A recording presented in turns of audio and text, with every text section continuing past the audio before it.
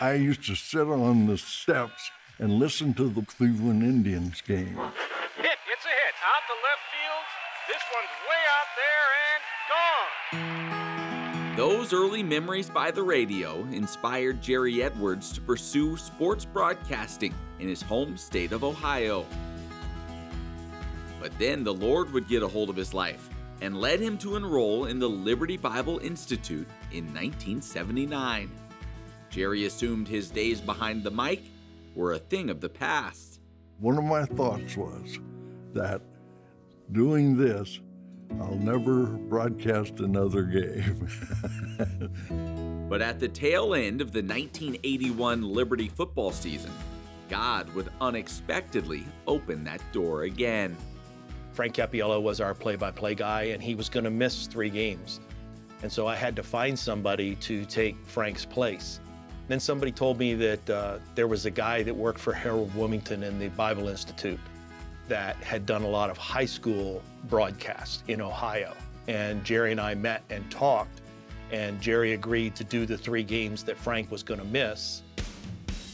Those 3 games would turn into 30 years, and Jerry became known as the voice of the Flames. Beecher rolls right, stands up, throws, it's caught. The catch made by Brown down the right sideline, touchdown. He just comes across as so personable. He had the ability to connect with people through his voice. I mean, they weren't in the room with him, but they felt like they were in the room. Mantlo has the ball out front, drives by his man, dumps it left corner to Sarchett, out to Blair for 3, yes. Among many memorable moments for Jerry, one stands above the rest. The date was March 18th, 1994. And that was the day we stepped onto the court, the NC2A tournament, and that's North Carolina, the #1 team in the country at the time.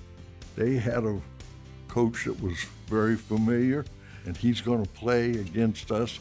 And we played them very well till the last maybe 8 or 10 minutes when we ran out of gas and they still had reserves. But Jerry's contribution as the voice of the Flames went far beyond just the games themselves. We want to be here when you need us. Thousands of Central Virginians began their day listening to him as he hosted the morning show on the campus radio station. No matter how late he had gotten home from the previous night's road game, he was a mainstay at the mic until his retirement in 2014. A retirement that was short-lived. 3 days later, they hired me back part-time, and they said it was mainly because of my skill set. And I said, well, that's great. What is my skill set? And they said, you're old. And you actually knew Jerry Falwell and worked with him and for him. Today, Jerry works as a tour guide in the Jerry Falwell Museum. What you're looking at here is Treasure Island. It's in the middle of the James River, downtown Lynchburg. I get to tell the stories of how this place came about. And since I was here for much of that, I can do it and tell stories about Dr. Falwell in the first person.